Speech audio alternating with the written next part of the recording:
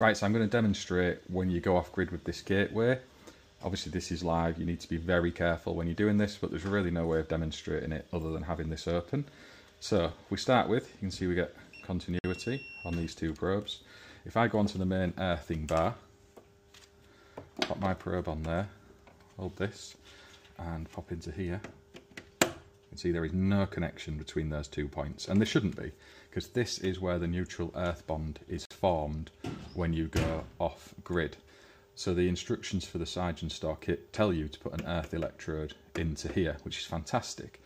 However, my concern is when you go off grid, these 2 points don't connect. So I'll demonstrate. If we turn the grid off, contactor strips, relay clicks. So we've now formed our neutral earth bond. So now we have swung over into that off-grid state. If we probe onto the earth bar into here, you can see we have now got 100 volts, and that's AC. So there is no connection between this and this. So if we have an electrode into here, that's great. Our TNS, when we're islanded, will form. However, if you get a fault in a final circuit to earth, it's really got nowhere to go. It'll just sit there until someone comes along and touches it and forms that earth path between them and the mass of earth. So I don't think that's how these should be set up the way we do it. And you can see here we've got that little fly lead in. Our earth electrode comes in here.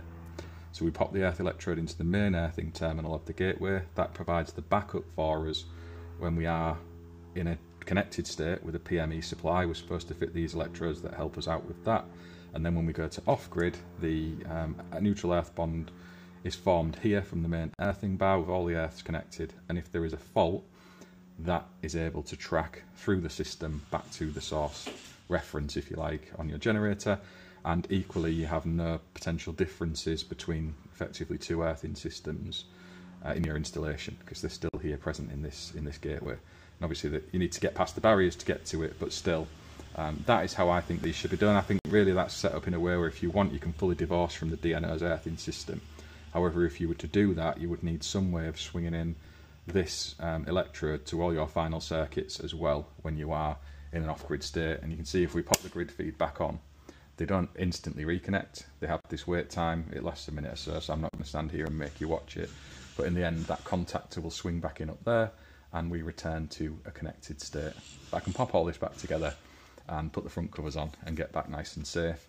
I have had my GS38 probes on here. I have worn some gloves. I've got a face shield on. So I'm happy with my PPE on this one. But it is one of those where really the only way to demonstrate this is to get in amongst the nitty-gritty. And I wanted to share it and see what all of you think following along.